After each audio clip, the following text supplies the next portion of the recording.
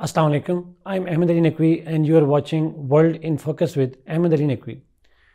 नाज़रीन, आज की इस एपिसोड में हम जो CSS 2024 के अंदर होने वाले जो इंपॉर्टेंट टॉपिक्स हैं, ग्लोबल इश्यूज़ के जो टॉपिक्स हैं, उसकी सीरीज़ के हवाले से आज हम पहले टॉपिक पे बात करेंगे which is the BRICS expansion. नाज़रीन, हम पहले जो 3-4 एपिसोड होंगी that would be on different organisations and agreements, उन पे बात करेंगे और फिर ग्रेजुअली हम इसी स्टेप से आगे जाएंगे। तो नेक्स्ट एपिसोड के अंदर इंशाल्लाह हम SCO की एक्सपेंशन की बात करेंगे।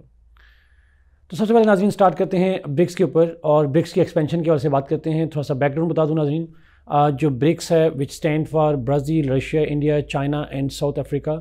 It's an organisation, it's a group of organisations, group of different states जो कि बेसिक इकोनॉमिक कोलैबोरेशन के लिए बनाई गई थी way back in the past, जिसकी वजह से हमने एक इंट्रोडक्टरी वीडियो भी बनाई हुई है, एक शॉर्ट वीडियो भी इस चैनल पर मौजूद है। नाज़रीन, अब ब्रिक्स की जो मेन इशू है वाई इट्स इंपॉर्टेंट, बिकॉज हमने देखा कि इस साल जो लास्ट ईयर था 2023 के अंदर, उसमें अगस्त में ब्रिक्स का समिट हुआ, एनुअल समिट होता है। This was a summit held in south Africa और उस समिट के अंदर बहुत सिग्निफिकेंट डेवलपमेंट हुई जो कि सिंस इट्स इंसेप्शन ये पहली मेजर डेवलपमेंट है उस हवाले से, and that is the expansion of BRICS. In fact the proposal was to add more states then BRICS already has. BRICS के अंदर 5 स्टेट थी और अगस्त में डिसाइड किया गया 6 states were invited out of the 22 that officially applied for its membership. उनमें से 6 state को जो इनवाइट किया गया, बट हमने देखा उसी हवाले से उस पर हमने प्रोग्राम भी किया, लेकिन अब उस 6 में से 5 स्टेट्स ने ज्वाइन किया है। 5 स्टेट्स कौन सी हैं? मिडल ईस्ट से 3 स्टेट्स हैं, Iran, UAE and Saudi Arabia, and then we have from Africa जहाँ पे इजिप्ट और इथियोपिया हैं, और देन लैटिन अमेरिका से अर्जेंटीना। बट अर्जेंटीना के अंदर हमने देखा कि उसके ब्रिक्स समिट के बाद इलेक्शंस हुए, जो नई गवर्नमेंट आई, राइट विंग गवर्नमेंट है, अगेन इस पर हमने प्रोग्राम किया हुआ है, और उस right wing government decided not to join it. हमने जनवरी 2024 के अंदर देखा कि ये जो 5 स्टेट्स हैं वो ऐड हुई हैं। I repeat the name again, जो 5 स्टेट ऐड हुई हैं, Iran, UAE, Saudi Arabia, Ethiopia and Egypt. तो ये जो स्टेट्स ऐड हुई हैं नाज़रीन, इस हवाले से अगर हम बात करें तो ये ब्रिक्स की जो एक्सपेंशन है ये इसका कॉन्टेक्स्ट क्या है, Y states are interested to join it. हम 2 मेन पॉइंट में देखेंगे, इसके काजेज़ क्या हैं, what are the interest of states that are joining it, और दूसरा इसके कॉन्सिक्वेंसेस की बात करेंगे। थर्ड एस्पेक्ट जिस पे हम बात करेंगे that is related to Pakistan, because Pakistan also officially applied for BRICS membership, और ब्रिक्स के हवाले से पाकिस्तान की जो मेंबरशिप की एप्लीकेशन है वो क्यों है और उसके क्या कॉन्सिक्वेंसेस हो सकते हैं, उसके हवाले से हम बात करेंगे। बट सबसे पहले नाज़रीन, वाई ब्रिक्स एक्सपेंडेड। नाज़रीन, ब्रिक्स की एक्सपेंशन की बहुत सारी एक्सप्लेनेशंस दी जाती हैं, कुछ हमने लास्ट प्रोग्राम में बात की भी थी उसके ऊपर जाके, अगस्त में जब ये एक्सपेंशन हुई थी उस वक्त जाके बात की थी। बट डिफरेंट एक्सप्लेनेशन दी जाती हैं ब्रिक्स एक्सपेंशन की। उनमें से इंटरेस्ट की बात की जाती है कि क्यों ऐड हो रहा है। उनमें से एक इंटरेस्ट तो नाज़रीन ऑब्वियसली जो ब्रिक्स स्टेट्स हैं उनका है। हम जानते हैं कि Brazil, India, China, Russia and south Africa, ये जो ब्रिक्स स्टेट्स हैं, they want expansion because they want to expand their influence, they want to expand economic collaboration. They understand that their collaboration is not enough. They need to add more states, more middle powers into their folds, ताकि जो economic collaboration का agenda है उसको expand किया जा सके। फिर इसके अंदर हमने बात की थी, पर्टिकुलरली अगर मैं बात करूँ रशिया और चाइना की बात की जाए, तो उनका जो इंटरेस्ट था ब्रिक्स की एक्सपेंशन में, that is to make BRICS a club of states that help them ward off the possible US sanctions. In fact US sanctions तो और रिलेशन पे हैं, जो possible और potential sanctions हैं चाइना के ऊपर, उसको वार्ड ऑफ करने के लिए US की जो ग्लोबल एजेंडा है to contain China and Russia, उसको काउंटर करने के लिए भी this was propose by Brazil, by different states जो कि चाइना है और रशिया है। उस कॉन्टेक्स्ट में देखा कि जो इंडियंस हैं दे initially were reluctant, but ultimately they agreed to the will of other states in BRICS. फिर एक और रीज़न नाज़रीन ब्रिक्स की एक्सपेंशन की यह थी कि बिकॉज जो स्टेट्स ऐड हुई हैं उनके अंदर बहुत सारे इंटरेस्ट थे। उनके में से जो मेन इंटरेस्ट था वो इंटरेस्ट जो है वो इन स्टेट्स का, अगेन वही context, they were fearing that जो अमेजिंग कोल्ड वॉर है between US and China, that is actually creating different economic challenges for specially global south and the rising states, और उनके हवाले से उनको अपने आप को प्रोटेक्ट करने के लिए, उस इंडस्ट्रियल एनवायरनमेंट ऑफ सैंक्शन से, industrial environment of the cold war से प्रोटेक्ट करने के लिए they decided to join the BRICS. Another reason is नाज़रीन, BRICS is a huge market. हम जानते हैं कि जो ब्रिक्स है उसमें दुनिया की जो टॉप की इकोनॉमीज़ हैं जैसे रशिया, चाइना, इंडिया, वो शामिल हैं। जो टॉप की राइजिंग इकोनॉमीज़ हैं, ब्राज़ील एंड साउथ अफ्रीका, वो भी इसमें शामिल हैं। तो these states wanted to band wagon that alliance system, जिसके अंदर उनके लिए पोटेंशियल इकोनॉमिक कोलैबोरेशन होंगे। और पर्टिकुलरली मैं अगर अरब स्टेट की बात करूँ तो अरब states are seeing a post oil world, और जो क्लाइमेट चेंज की वजह से भी हम जानते हैं कि ऑयल की जो इंपॉर्टेंस है वो ग्रेजुअली रिसीड होती जा रही है. So they want to develop an economic foundation for themselves. They want to develop economic connectivity with other states beyond oil. और उस हवाले से BRICS could be a very good platform for them. It doesn't mean that BRICS is the only platform, but this could be a good platform for them. अगर मैं बात करूँ Argentina की, which is now no longer part of it, again Argentina had its own importance, specially उसकी जो rivalry है Britain के साथ, उसकी जो राइवलरी है ब्राज़ील के साथ, उस हवाले से भी BRICS could have been a major platform for it. But obviously Argentina decided not to join it because वहाँ एक राइट विंग नेशनलिस्ट गवर्नमेंट है और नेशनलिस्ट गवर्नमेंट ग्लोबल कोऑपरेशन से जो है वो ज़्यादा रिलेक्टेंट होती हैं उस हवाले से. तो ये तो नाज़रीन डिफरेंट इंटरेस्ट हो गए इन स्टेट्स के, why they join it. Let's come to the point कि इस ब्रिक्स की एक्सपेंशन के पॉसिबल कंसिक्वेंसेस क्या हो सकते हैं. नाज़रीन बहुत सारे कंसिक्वेंसेस हैं इस ब्रिक्स की एक्सपेंशन के वाले से. अगर मैं वन बाय वन बात करूं तो सबसे पहला जो इम्पैक्ट है वो US policy to contain China है.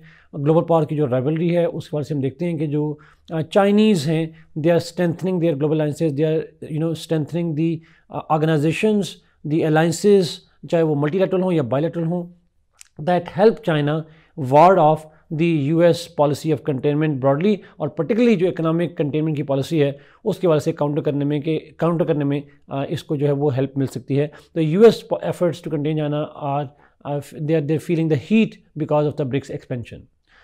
सेकेंड इम्पैक्ट जो नाज़रीन हमें नज़र आ रहा है that is the growing expanding influence of the middle powers. हम जानते हैं कि जो मिडिल पावर्स होती हैं they have always played a very very significant role, चाहे वो 19वीं सेंचुरी हो या 20वीं सेंचुरी हो. 21st सेंचुरी के अंदर भी हमने देखा कि जब यूनिपोलर वर्ल्ड थी तो मिडिल पावर्स का रोल इतना ज़्यादा स्ट्रॉन्ग नहीं था. कोल्ड वॉर में दे वर वेरी पावरफुल, बट जब unipolar world I US dominated, middle powers were subservient to the US. But this time middle powers are rising, और उस राइज की जो एक काइंड ऑफ सिंबल है that is the BRICS expansion and BRICS itself. हम SCO की बात करेंगे, वो भी एक अनदर एग्जांपल होगी. तो जो राइजिंग पावर हैं, जो मिडिल पावर्स हैं, they want to assert themselves, they want to protect themselves, their own interest, they want to assert their role in the global level as well as different regional level. और उस हवाले से भी इसकी जो regional middle powers हैं उनके लिए एक अपॉर्चुनिटी बढ़ेगी because of the BRICS expansion. And that's why we are seeing कि ब्रिक्स की मेंबरशिप के लिए लाइन लगी है स्टेट्स की. Dozens of states are interested to join it. More than 40 states have expressed there desire to join it, although not all of them have officially applied. तो वो middle powers जो है mostly वो इसके अंदर शामिल हो रही हैं. एक थर्ड इम्पैक्ट नाज़रीन जो कुछ स्कॉलर्स के नज़दीक है, जो माइनॉरिटी स्कॉलर्स हैं, but for some of them BRICS की जो एक्सपेंशन है this is the name of the 21st century. For many scholars जो ब्रिक्स ऑर्गेनाइजेशन है, आल्दो इसके अंदर चाइना शामिल है, लेकिन जो यूएस चाइना राइवलरी है उसके अंदर वो स्टेट्स जो कॉन्फ्लिक्ट को अवॉइड करना चाह रही हैं, इसके दौरान में जो ब्लॉक पॉलिटिक्स को अवॉइड करना चाह रही हैं, for them this is an actual refuse. So for many scholars, this BRICS is likely to become a name of the 21st century or the name of the second Cold War being played between the United States and China. NAM means non-aligned movement, which was a movement during the Cold War in which states decided not to join either of the bloc, the US or the Soviet bloc at that time. But here too, for some scholars, this BRICS, through this expansion, is having an impact of becoming a new NAM in the 21st century.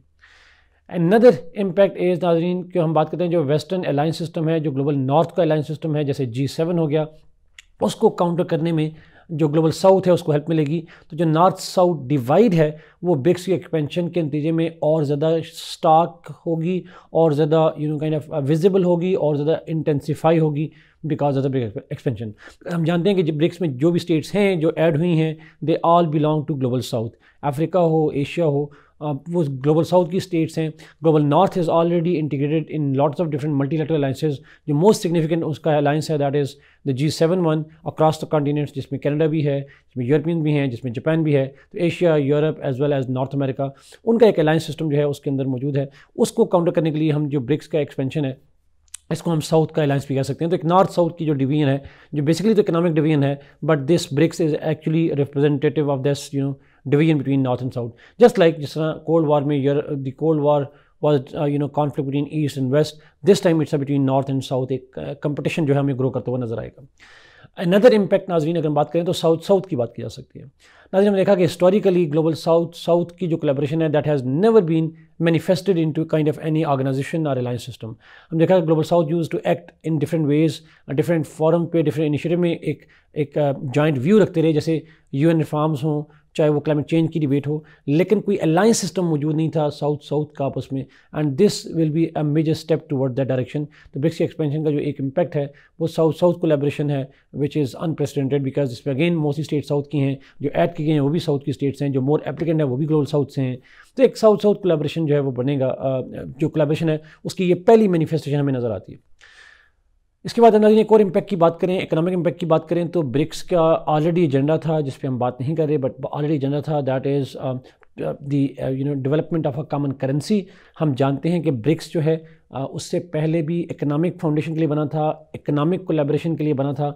अब उसके अंदर common currency का decision तो नहीं हुआ, that was suppose to be decided in the last summit, but future में common currency की जो वैल्यू है वो कॉमन करेंसी डेवलप करने की जो पॉसिबिलिटी है वो ज़्यादा है ब्रिक्स के अंदर। अब ये 5 स्टेट्स का जो ऐड होना है, it will further strengthen this argument that the state should go for development of a new currency, and the broadly process is called the D-dollarisation. Why they want to develop common currency is the same reason नाज़रीन जो हमने पहले काज की बात की, because there is a fear that US has been using its dollar hegemony to dominate the world. Sanction regime जो हैं they have been very penetrative, very kind of threatening to these global southern states directly and indirectly as well. तो उसको counter करने के लिए जो common currency की need है वो बढ़ेगी, और हम जानते हैं कि जितनी स्टेट्स ऐड हुई हैं मोर और less these are states that are under direct और indirect threat of the western sanctions, the dollar sanctions. Therefore हम कंसिक्वेंस दे सकते हैं कि इन स्टेट के ऐड होने से जो डी डॉलराइजेशन का प्रोसेस है वो एक्सपेडाइट होने की पॉसिबिलिटी ज़्यादा बढ़ जाएगी। इन तमाम इम्पैक्ट्स का नाज़रीन एक और इम्पैक्ट जो है कंबाइन अगर बात करूँ तो वह है चेंजिंग वर्ल्ड ऑर्डर। जैसे मैंने साउथ साउथ की बात की, नॉर्थ साउथ की डिवाइड की बात की, इकोनॉमिक्स की बात की, तो नाज़रीन ये जो ब्रिक्स की एक्सपेंशन है this is likely to have a very significant impact, और वो है चेंजिंग वर्ल्ड ऑर्डर। हम जानते हैं कि world order is already in a transition phase, वो ट्रांजिशनल एक मूवमेंट की तरफ जा रहा है। देयर इज़ अ डिबेट कि वो ट्रांजिशन किस तरफ हो रही है। We were unipolar but where we are heading towards uni और मल्टीपोलरिटी और बाईपोलरिटी, that's a different debate. But वो जो ट्रांजिशन टुवर्ड्स वर्ल्ड ऑर्डर है वो एक्सपेडाइट होती हुई नजर आएगी, और ब्रिक्स की जो एक्सपेंशन है that is playing the role of a catalyst in that direction. और जब हिस्ट्री में हम देखेंगे जाके जज करेंगे तो दिस ब्रिक्स की जो एक्सपेंशन है that would be considered one of the turning moments of the new emerging world order. लेकिन इकोनॉमिक में एक और इम्पैक्ट जिसका हम जिक्र पहले नहीं कर सके दैट वाज क्योंकि हम जानते हैं कि ब्रिक्स का अपना एक बैंक है, न्यू डेवलपमेंट बैंक, और ब्रिक्स की स्टेट्स का ऐड होना that is likely to solidify and strengthen the powers and the role and the scope of the new development bank, जो कि ब्रेटन वुड्स सिस्टम से, जो वाशिंगटन कंसेंसस से हमें इंक्रीजिंगली लेकर जाएगा toward Beijing consensus, the global south kind of institution. So these are the IFIs that are created by the by the states of South, और ये जो साउथ की स्टेट्स का ऐड होना है that would be one step closer to establishing the parallel to the Bretton Woods system from global South. अब आते हैं नाज़रीन पाकिस्तान के वाले से। Pakistan has officially applied for the BRICS membership, हमने ब्रिक्स के लिए अप्लाई कर दिया हुआ है। इस साल अगले साल समिट होना है, 2024 में इसी साल समिट होना है रशिया के अंदर, और इस समिट के अंदर पाकिस्तान जो है वो फॉर्मली पाकिस्तान का केस डिस्कस होगा to add to the BRICS. Obviously why Pakistan is interested. नाज़रीन जो रीज़न हमने कागज़ पहले बताए थे जनरल स्टेट्स के लिए, they all apply to Pakistan. Pakistan has face sanction from the United states, military sanction भी हैं, and they are increasing threats of more sanctions on Pakistan, mainly because of multiple issues and particularly because of US-China rivalry that has an effect on Pakistan. फिर पाकिस्तान के लिए नाज़रीन non align होना बहुत ज़रूरी है, बिकॉज हम हिस्टोरिकली ब्लॉक पॉलिटिक्स का हिस्सा देख चुके। We were part of the block politics and that has not serve Pakistan interest, in fact that has harmed Pakistan's interest. So joining BRICS will be another step for Pakistan towards non-aligned or no block politics that Pakistan has been famously cherishing for the last few years. Another benefit is नाज़रीन के obviously हमें economic हवाले से relief मिलने की possibility है, because IMF और world bank के साथ हमारी जो डीलिंग होती हैं they are very good for Pakistan, but they are very कमर्सम process, they are very manipulative politically strategically as well. तो इस वाले से पाकिस्तान का जो फ्रस्ट्रेशन है with the international financial institutions dominated by the waste, उस हवाले से हमें समझते हैं कि जो ब्रिक्स के अंदर ज्वाइन करना है वो पाकिस्तान के लिए नए एवेन्यूज़ क्रिएट करेगा, ना सिर्फ ट्रेड और बाकी इन्वेस्टमेंट के वाले से, but also it would reduce Pakistan dependence on IMF and other western dominated international financial institutions. एक और रीज़न नाज़रीन पाकिस्तान की, ऑब्वियसली पाकिस्तान का जो चाइना के साथ क्लोज पार्टनरशिप्स हैं, और ऑब्वियसली इमर्जिंग पार्टनरशिप जो रशिया के साथ है, they are also necessitating Pakistan to push towards हम वेस्ट के बजाय जो है वो इस तरफ भी पार्टनरशिप बनाना की कोशिश कर रहे हैं। One of the reason why we are moving trying move away from them and towards China is एक हिस्टोरिकल रिलेशनशिप है चाइना के साथ, रशिया के साथ इमर्जिंग रिलेशनशिप है, और दूसरा अगेन वही फ्रस्ट्रेशन की बात कि historically waste has use Pakistan and when ever they were having no interest in the reason they have largely abandoned Pakistan. But obviously China is a neighbor, even if they want to they can't abandon Pakistan because we are the neighbors. So कहीं ना कहीं पे पाकिस्तान के जो pivot है towards China वो भी एक रीज़न है why we are joining the BRICS. Last but not least नाज़रीन, हमारा जियो इकोनॉमिक्स। पाकिस्तान की foreign policy has been based on the geo strategic collaborations and alliances historically, but हम जानते हैं कि पाकिस्तान की पॉलिसी के अंदर ग्रेजुअल शिफ्ट आया है सिंस द पोस्ट 9/11। हम ग्रेजुअली शिफ्ट हुए टुवर्ड्स जियो इकोनॉमिक्स। उसकी वजह से बहुत सारे जो अक्रॉस द गवर्नमेंट्स जो हैं वो एक कंसेंसस रहा है that we need to focus towards Jio economics. उसके रीज़न बहुत सारे हैं, but joining BRICS is likely to help Pakistan move more towards geo-economic interests, and it would be symbolizing a first major practical step of Pakistan to move away from geostrategic alliances and move towards the geo-economic alliances. So let's hope नाज़रीन पाकिस्तान की जो joining है it fulfills Pakistan's dreams and Pakistan's expectations from the BRICS. Let's come to the last point नाज़रीन के challenges क्या हो सकते हैं पाकिस्तान अगर ब्रिक्स को ज्वाइन करता है, उसमें क्या पॉसिबल पोटेंशियल चैलेंजेस हैं। सबसे बड़ा चैलेंज तो ऑब्वियसली इंडिया है, because BRICS works in a consensus. अब 10 स्टेट्स हो चुकी हैं उसके अंदर जाके, और उन 10 स्टेट में से इंडिया हमारे लिए एक पॉसिबल चैलेंज हो सकता है, बिकॉज इंडिया ने ऑफिशियली तो अपोज नहीं किया, बट इट इज़ उसकी जो डिस्कशन होती है वो भी क्लोज डोर होती हैं एक्सपेंशन के वाले से। We will not know what publicly India would say, but obviously this would have major consequence for Pakistan. Besides India नाज़रीन हम जानते हैं कि इंडिया के अलायंस सिस्टम भी हैं। Egypt is a very close ally of India. Egypt का जो इंडिया का क्लोज पार्टनरशिप जो है वो अरब स्टेट के साथ भी बढ़ रही है, और वो भी पाकिस्तान के लिए जो है वो एक मेजर चैलेंजेस जो है वो साबित हो सकते हैं। अनदर चैलेंज इज़ नाज़रीन पाकिस्तान की जो पॉलिटिकल सिनारियो है और जो इकोनॉमिक अनसर्टेनिटी है, they are also likely to add more to Pakistan whose, और पाकिस्तान की जो इंटरनल इंस्टेबिलिटी है, इलेक्शन होने वाले हैं, जो अनसर्टेनिटी है, पॉलिटिकल जो इकोनॉमिक अनसर्टेनिटी है, और उस वजह से भी पाकिस्तान के लिए ब्रिक्स को ज्वाइन करना जो है वो एक शायद पॉलिटिकल प्रायोरिटी शायद ना रहे, या इकोनॉमिकली नेसेसिटी तो होगी बट हमारा फोकस शायद उस पर ना रहे, and that could be a major challenge to Pakistan. So to conclude नाज़रीन हम कह सकते हैं कि जो ब्रिक्स की एक्सपेंशन है that is a very very significant development of the 21st century, and this expansion may be of very few states, but this is very symbolic but very very significant and far reaching development, and this is likely to have major impacts on the emerging world politics, emerging world order, चाहे वो political हो या economic world order हो, that is likely to have a major impact on that. And that is why नाज़रीन this BRICS expansion provides opportunities for Pakistan as well as challenges to Pakistan. It is up to the policy makers of Pakistan to decide कि हम किस तरीके से इस expansion से maximum benefit reap कर सकते हैं और अपने challenges को minimize कर सकते हैं through BRICS. Thank you so much Nazreen for watching this program. Kindly like this video, share it and subscribe this channel. Allah Hafiz.